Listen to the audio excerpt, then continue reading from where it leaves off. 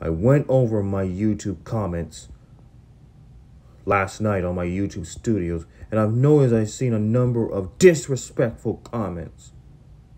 Listen, you newcomers. If any of you ever leave negative comments on any of my TikTok videos and any of my major videos, there's gonna be serious consequences. I've already told you this before. Anybody who leaves disrespectful and negative comments, there's gonna be hell to pay. I don't want any more negative comments in my YouTube channel, ever.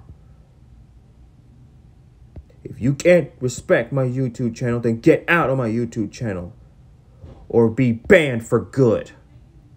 I already have a list of banned people on my block list, but you better not be like those people. Either respect my YouTube channel or there's gonna be hell to pay.